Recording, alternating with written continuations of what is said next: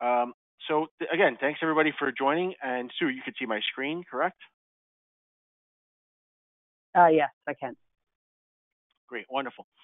So again, what's important to realize is that as everyone is adopting a work from home policy, and some organizations are doing it for the first time ever, um, a lot of folks have scrambled as to how to do this. TetherView has been kind of at the heart of this concept of the digital bunker for quite a while. We invented the term with regards to the cloud, and we're kind of the anti-cloud. And I want to paint a picture of what's going on today. So as municipalities, governments, all sorts of organizations kind of said to their teams, you now need to work from home. You can no longer report to the office.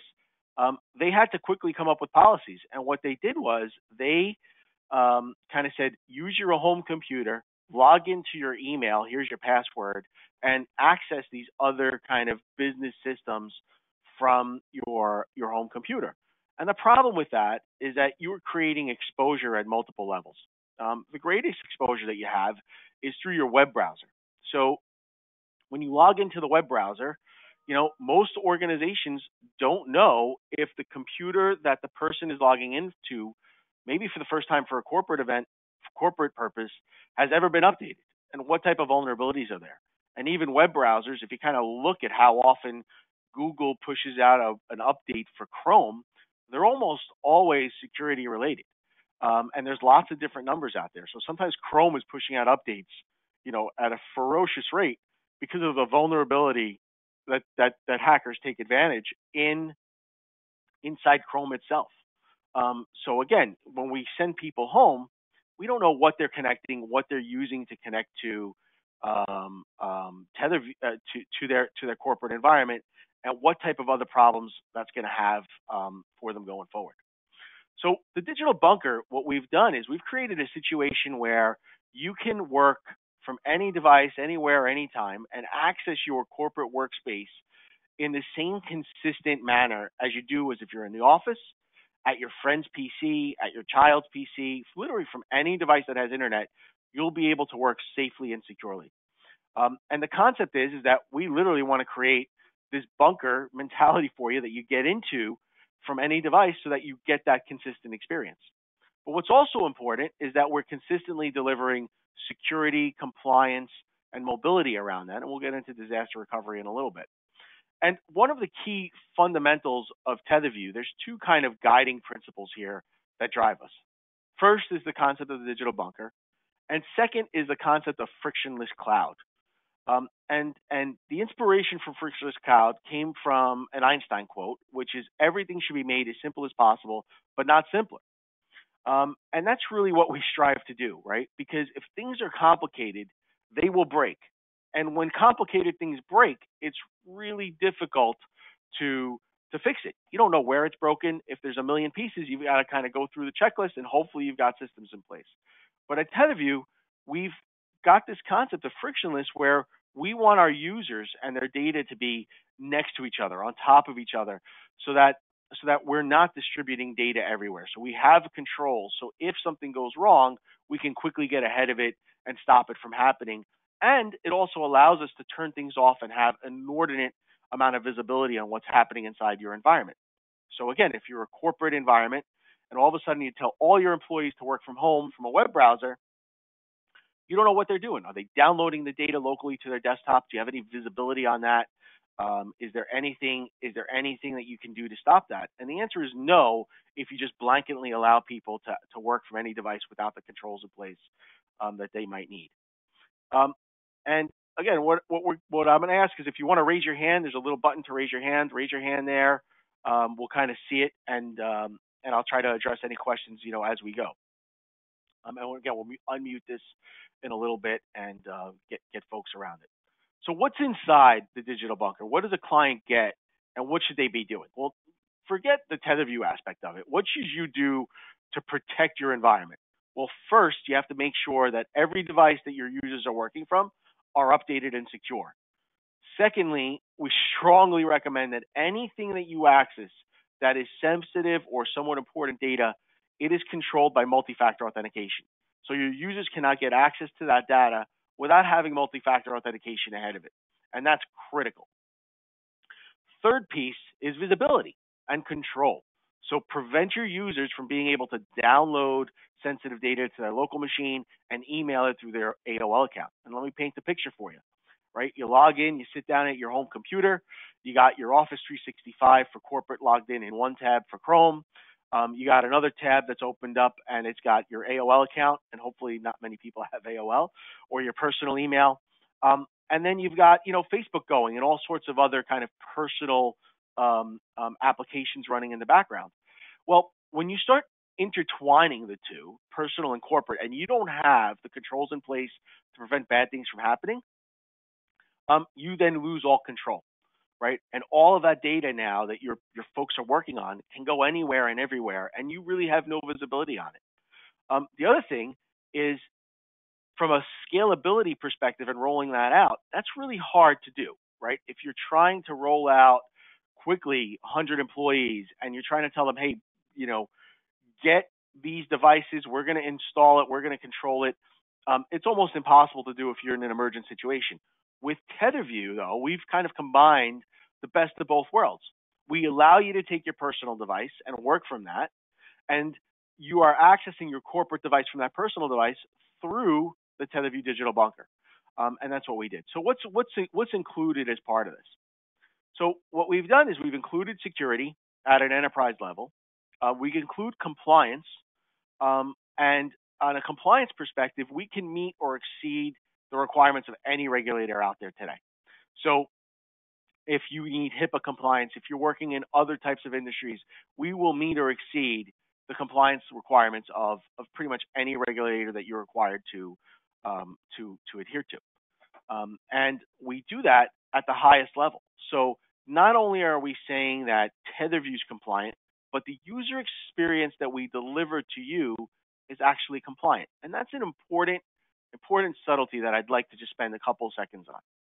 So for example, if you were trying to build an environment in AWS or at Microsoft, what they're doing is basically handing you a container that's empty. And you've got to fill the container with your applications. You've got to fill the container with how you want your users to access it. And then you got to determine how you're going to distribute it and label it and what top are you going to put on top of that container. What TetherView does is we provide you that end user experience that's fully compliant. So as soon as your user logs in, we are going to meet and exceed the compliance requirements. So if you think of compliance as a checklist of 1 to 100, think of public cloud services and most other cloud services as getting you to the 35th percentile. TetherView is going to get you to the 90th percentile, right? So with TetherView, the difference is that we are doing it for you in an end-to-end solution and handing it to you in a turnkey way. No provider is ever going to tell you, and if they do, it's not possible. No provider can tell you by buying their product, you are compliant, okay? It's not going to happen. By buying our product, we're going to get you to the 90th percentile of compliance. The last 10% is on you, right? There's no way that TetherView is going to determine who should access certain files. TetherView is not going to be able to determine where they should access those files, and we don't know, your business or when someone should be accessing things. So we're going to give you the tools, and we're going to get you to the 90th percentile of compliance, but it's up to you to train your people, to tell us what needs to be compartmentalized. And if you think of an organization that has, let's say, the formula to Coke, okay, you got to tell us, hey, this is the formula to Coke, right? But you need to tell us who, what, where, and when we get that. So again, compliance and security are done at that very, very high level. And if you think of that 0 to 100, we're getting it to 90%. From a backup perspective, we have a very, very mature backup policy. So we are backing up in multiple different methodologies. We're backing up with different types of technology, and we're also backing up into different locations. So we don't think of disaster recovery and backup as a traditional sense. We think of it as business continuity. So you can literally jump from one computer to the next, okay, leave a building and go home and pick up any stranger's computer, and that's the level of business continuity that we think of. Mobility, that's the same thing, right? They kind of go hand in hand in the way we've built business continuity, is that you can literally work from any device, any location, anytime, and that's the concept of mobility. File sharing here, it's what we want. What we really should say here is collaboration and communication, and we've actually changed the slide recently. And what we built into this is we want to prevent folks from using shadow IT. So shadow IT means you've got a great environment, but you've locked it down so much that people can't function. So what we want to do is prevent that. So we make sure that as we hand an environment off to a client, that their users can work, they can collaborate, they can use their soft phones, they can turn on a web camera, regardless of where they are and whatever device they're on. And again, I want to not kind of jump into the technical aspect of this, but this kind of outlines some of the methodology. Is that your end users, can jump on any device. They jump into the digital bunker. We're providing that control. We're providing that flexibility. And then from there, they connect to your SaaS applications, your Salesforce. From there, they can connect to Office 365 or Azure. And from there, they can connect to AWS. And what this does, though, is it brings your users to the data. So instead of telling your data to go to all 1,000 of your employees and all of their devices, we're telling you, bring your users to the data, bring your data to the users, and everything meets in one centralized location so that we have control and visibility. A couple of things I also want to point out is from a cloud governance perspective, we think of cloud governance as a couple of things. Number one, it provides you with consistency of how your users get to the cloud, what they're doing when they're working from home, and it really provides that consistent approach so that you can scale up or scale down as you need to without having to worry this person's on a Mac, this person's on an iPad, this person's on a Surface, and God knows what else they might be trying to use at home to access their corporate device. It also allows you to accelerate deployment, right? So with a TetherView virtual desktop, which is at the heart of our solution, your users can literally, you can call us up and say, add 100 users, take away 100 users, and we can deploy that instantly. With the push of a button, we can give folks very, very quick control and access to their piece. The other thing that's really important is cost management and allocation, right? So IT, very few organizations, and even the most sophisticated organizations, have the ability to tell you exactly what they spend on IT and IT technology. It's almost impossible because there's so many different pieces of it. And unfortunately, organizations dump too many pieces into the IT bucket, so to speak. So what we want to do is make sure that we can allocate costs cleanly and conveniently. And we do that because it's simple, A, for us to bill you, and B, we think our customers love it. So not only can we allocate to a group, but we can tell you how much each person costs because our billing is so simple. We charge based on per virtual desktop or per user. If you're a larger organization, or let's say you have a 24/7 call center, you don't need one desktop for every single user. So we only are going to bill you for the number of concurrent desktops that you need at any one given time. Other key feature that we strive for is this concept of zero trust. And this is a huge differentiator for TetherView, right? Everyone talks about, if you talk to highly technical people, the concept of zero trust means I assume that everybody behind the keyboard is their worst enemy. And that is absolutely the case, right? We are all our own worst enemy. It is impossible to remember passwords. It's impossible to remember where you got to go to access this environment. And what we want to do by creating a digital bunker is once you get in with one password, you no longer have to remember any other passwords. And what we want to do ideally is take away all of your other passwords. So think of it when you get in the door, okay, we know who you are. We verified you by multiple methods of authentication. We know you're working in a safe environment, okay, and from there, we're going to now allow you to access your other pieces. And by taking away your passwords, okay, there's no chance, or it significantly reduces the chance that if you get breached, that these people are going to have your password to everything else, right? Because there's only one password in and one password to get to everything. So we can prevent it so that you're not entering multiple passwords and potentially a web browser got breached, which is easy to do.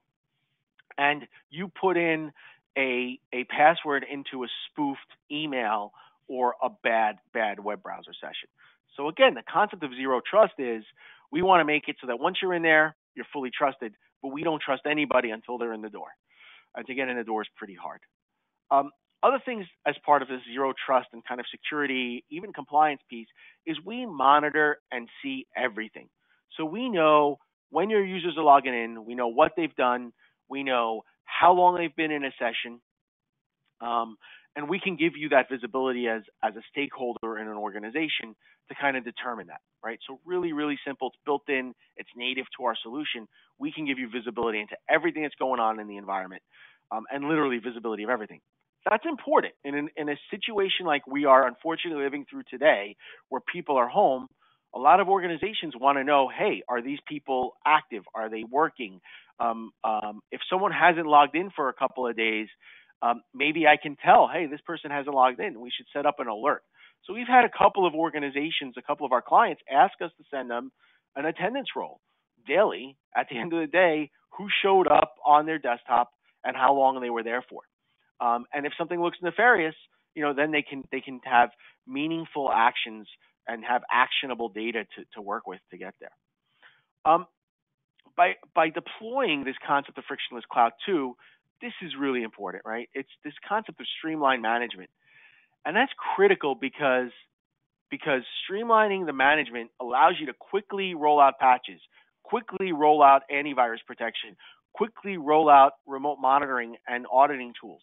And we can deploy these things literally with the push of a button. We can deploy it across all our VDIs if we notice that something's going on, and we could get there. And of course, it's extremely scalable, and ready to go. So I'm gonna because I want everybody to get a really good chance to networking, because I think it was a great point here of putting this together. I want to talk about just compliance again real quick, and what we do there. So if you look here, this is a big differentiator for TetherView. That end user experience is compliant, and that's important, right? As you're sending people home, regulators are going to turn their eye today. If you are not compliant. HIPAA, we all know that HIPAA's relaxing it, and it's not as relaxed as everyone thinks it is, right? HIPAA rules are only relaxed if you have a patient that you suspect is infected with COVID, okay? For anything else, you're not supposed to be relaxing the rules of HIPAA, okay? You cannot do a FaceTime call with a patient if you're in the healthcare industry, if you're an orthopedist, and violate the rules of HIPAA. You need to make sure that interaction, that telemedicine interaction with your patient, is compliant. However, if you're treating your patient for COVID-related symptoms, you then have the ability to exercise judgment and not need to comply with HIPAA in its biggest form. So again, while we're in this sense of kind of panic and not panic, but while we're struggling with the new normal of people working from home, I think it's important that we also don't kind of get totally relaxed on security and compliance. Backup, we are backing up in multiple different ways. So we have multiple data centers that are geo-redundant, East Coast, West Coast, New Jersey, Virginia, California. We are backing up your data if it's with us, both on site in multiple copies and at multiple locations, in many different ways. So it's critical that when you have your people working at home, is their work being backed up, right? Can you recover it? If everybody's working off of their local PC, think about how hard it would be to get that data back, or if something were to happen to that PC, how much data would be lost. So again, things to consider as folks are working from home. Sync and Pocket Protector, these are the tools that I talked about earlier that avoid the concept of shadow IT. So what we don't want is your folks going home and then just downloading data and putting it everywhere, and because they want to work, and everybody has good intentions. What I realize is most people have good intentions. It's just bad execution, right, or poor planning. So what Sync allows you to do, it's our version of Dropbox, it's our version of Google Docs, and it allows people to collaborate without having to have the data everywhere. So Sync is built in natively, and it's a freemium. It's part of your subscription with TetherView. It's built into your user experience, and it allows you to collaborate on files, share files, just like you do in Dropbox, just like you do with OneDrive, except that data is not in multiple locations, so it's not in a third-party cloud. Of course, if you want to implement a corporate deployment of, you know, Office 365, which we think is an amazing tool, we're using it. It's helped us. It's really helped us on our help desk team and our troubleshooting team dramatically. Office 365, but by deploying TetherView next to Office 365, we're making it better because again, we're consolidating that experience. Pocket Protector. It's a cute name, but it's our version of a mobile device management. And what mobile device management is, it says that, hey, I've got this thing which is a great tool, my mobile cell phone, but it's also a weapon and it's also a vulnerability. So by deploying Pocket Protector on your employees' devices, it allows you to control your corporate piece while they're on the device. Without compromising their personal kind of privacy. So let's say you have an employee, they want to access their email, they download Pocket Protector, we authenticate the device, and now when they're browsing the email, we make sure that the email is safe. And it also allows us to wipe the corporate data from that device. If the employee leaves or for whatever reason we need to, we can wipe that device with the corporate data. So again, TetherView is thinking about all the tools we need to kind of get there. Kind of working towards the end here, but integration of existing technology. What we don't want to do is shock the system too bad, right? So a lot of folks are concerned, hey, I'm going to switch and this is going to change the way I work. Exactly the opposite, right? We drive how bleeding edge or how leading edge of technology we get by the customer, by you. You tell us what you want. So we want to seamlessly integrate your existing applications if they're working. We just want to make them work in a more secure, efficient manner. But it also gives you the opportunity, if you're transitioning to TetherView, to say, hey, I need to upgrade this thing, or I want to change this type of system. We have that ability to do that as well. So again, we can walk in and make it. You're using your computer one way today. You're going to use your computer the same way tomorrow. The only difference is we're wrapping a digital bunker around it. So again, kind of wrapping that in. And I think it's important here, as everyone kind of walks into challenging times, every business is going to be strained, unfortunately, for the next couple of months. We look and we provide, value for what we're selling our clients. But also we give you a very, very easy methodology to kind of figure out what is it going to cost. So our pricing is based on per virtual desktop and the amount of data we host for you. And we've got only a couple of other services that we could sell, like Pocket Protector. But at most, our clients get 4, maybe 5 line items. Most of our clients are just getting 2 line items of billing from us. So really simple to understand. The other cool thing about it is we true up your real expenses monthly. So on a monthly basis, we have a minimum that's built in, but on a monthly basis, you can either say we're adding 20 and we're going back, but you pay based on your maximum usage for the month, and every month that's corrected and can get back down or zeroed down to your monthly minimum commit. So what makes us unique? Why TetherView versus, any other solution out there? And probably most importantly is it's comprehensive, right? So if you're interested in learning more about TetherView, Gartner is actually offering for a period of time for you to call their analysts and discuss TetherView with their analysts, which is really cool. We're very excited about that. And one of the things that Gartner's telling us is how unique we are because of what we've bundled together. We have bundled over 55 solutions to deliver what we do, and no one else has done that. We're the only ones that are doing it, and we're leading the wave by every fashion, including security and including compliance. The other thing that's really unique about us is this flat pricing, right? So I don't want to kind of go over that, but we are committed to giving you a great service. And the last kind of thing that's probably a lot of unique things, but the last thing I want to kind of mention here today is our no grumpy customer policy. And this is important, right? And it's a little selfish, but it sounds like it might not be, but I don't want grumpy customers, right? So we give every single client the opportunity to walk away from us prior to going into production. So what we do is we sign a contract with our client, we take a refundable deposit, and we build out your production environment. And prior to using it in production, you can walk away for any reason or no reason at all. And what that allows us to do is really just tell the client, look, we're putting our money where our mouth is. We're going to build it for you, test it, beat it up, please, and don't go live. Don't move it to production until you're fully satisfied. And we will let you walk away for no reason, because we don't want a customer who's calling us up incessantly because they're not satisfied. That costs us a lot of money. It distracts us from providing great service to our other clients. And I think it's critical that we're going to continue to provide this no grumpy customer policy for the foreseeable future. So that wraps us up, right? I mean, so again, we appreciate, Sue. Thank you for allowing this and inviting us, and we're excited to work with you and your folks